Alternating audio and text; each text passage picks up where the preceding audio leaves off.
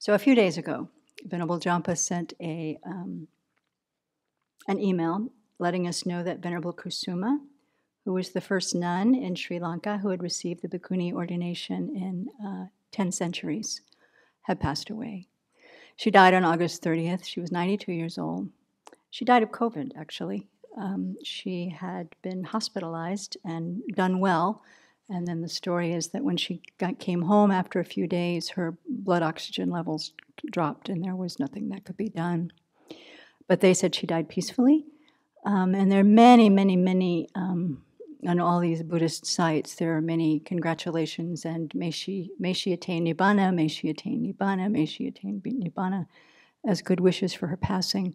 But even though she's somebody that I think it's important for us to know and to acknowledge her contribution to the continuation of the nuns' order in the world.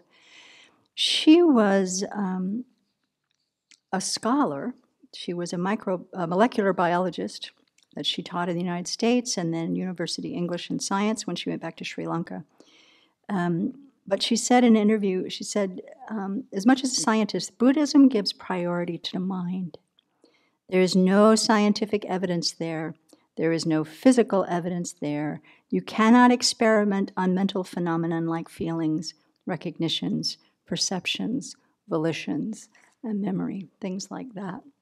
So what's unusual about her is that, again, that she was the first in bringing the Bhikkhuni ordination back to Sri Lanka after it had been lost for 10 centuries, we don't know. She was ordained in 1996 in India, an ordination that was organized by the Mahabodhi Society. It was done in the Dharmaguptaka tradition, the Chinese tradition. It was, of course, then quite controversial because she was a Theravadan bhikkhuni from Sri Lanka. And it was so controversial and in a way so dangerous that she and the other 9 nuns that were ordained with her stayed in India for 2 years and did not go back to Sri Lanka because they would not be allowed to practice or be recognized. It was not safe for them.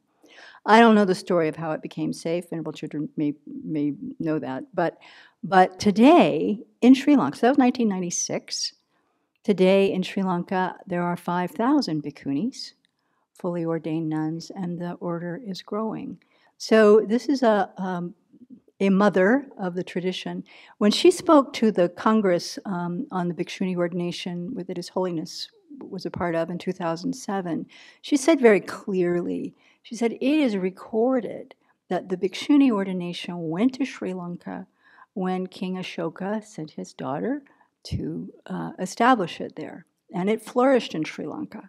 And it was the Bhikkhuni ordination in Sri Lanka that went to China that established the Bhikshuni ordination that, for us, fortunately, flourished in China for all of these subsequent centuries.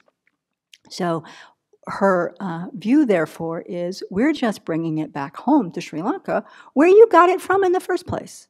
That there is, as Venerable Trident also teaches us, there's no Mahayana Vinaya, there's no Theravada Vinaya, it is the Vinaya that the Buddha gave. And so through her leadership and through her practice, the Bhikshuni ordination is flourishing in Sri Lanka. But the thing I found most interesting was that what made her ordain? She read the Therigatha. She said she was a scientist and that she was asking these important questions, and that's what I'm looking for. Well, I'll have to tell you the story from memory. She became a scientist because she wanted to know, why are we born? Why are we suffering? Why are we dying? And she could not find answers in molecular biology or anywhere else in science. And so she met the Dharma and then returned to Sri Lanka and decided to study the Dharma instead. So she got a PhD in some Pali something of the tradition. While she was studying for her PhD, she got hold of the Therigatha and the verses of the early nuns talking about their enlightenment experience. And she said, as she read it, she wept.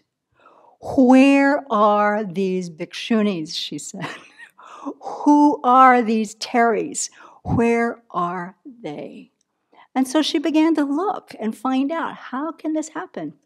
Here are these women who, and then she describes the history. During India at that time, the role of women, I mean, we think we understand what that is, but as she described it, really, marrying girls off as small children to be raised in their husband's household as their servants from the time they're married there. They are nothing but servants and childbearers throughout all of India, right?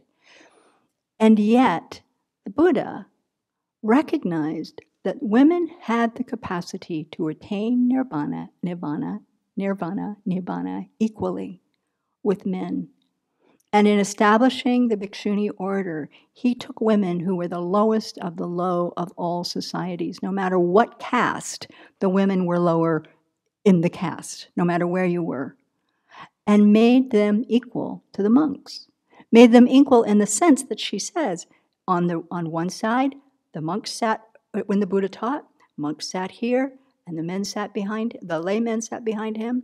The nuns sat here, and the lay women sat behind them. She said that was equality. That was her description. that is the equality that was established during the Buddha's time. And so there were women who were nothing but, were completely uneducated, who had no opportunity to develop their minds, are now arhats, explaining their experience. So this is what led her to seek ordination. And so the stories of how that came about are probably long and detailed, but she continues to just emphasize how reading these poems changed her life. And reading these poems changing her life changed the lives of at least 5,000 bhikkhunis in Sri Lanka today. Who knows how many more going forward.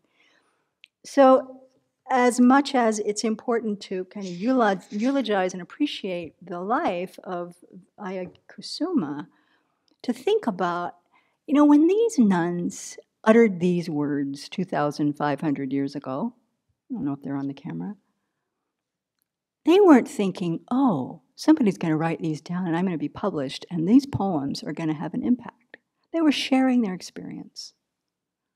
That experience has lived on, it has continued, it has been part of the conditions that have created the opportunities for women and also for men, for monks too, to meet the Dharma, to be inspired, to practice for 2,500 years.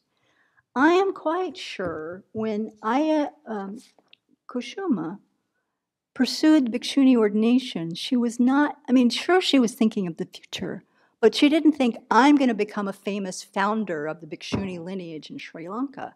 She was doing her spiritual practice and following what was guided in her heart to find the truth. Why are we born? Why do we suffer? Why do we die? And to, in her tradition, to reach Nibbana, the highest state that liberates us from all of that. Without any thought of fame, without any of that, but simply doing her practice, and the impact is so incredibly powerful. So for me, that's really the inspiration to continue to be, to practice whether we're bhikshunis or bhikkhus or lay practitioners or whatever, to practice by continually trying to remove from any aspect of our practice the 8 worldly concerns as a part of our motivation. And simply to do what we need to do in order to cultivate the qualities of the early Terrys, to cultivate the qualities of the Bodhisattvas that we admire, to cultivate the qualities of the Buddha, with the understanding that whatever we do does have an impact in the world, right? So it's not to become famous, it's not to found an order, it's not to be the first, it's not to be on magazine covers, it's not any of those things. It's to do our practice, to do the Dharma for ourselves, to make it available to others as much as we can, and to let our own wish to become fully awakened so that we have the skills and capabilities to become it, be the motivation always. And in that way, the impact is huge. Uncountable. Who knows 25 centuries from now? We don't know. But we know that the seeds that we plant for ourselves will still be ripening for ourselves. So thank you for her. And so they said that, I don't know what the ceremony was, but she was to be buried, or her body was to be dealt with within 24 hours, very quickly. So we can make good prayers for her rebirth, and remember her as also part of the network of causes and conditions that bring about our opportunity to practice at Sravasti Abbey.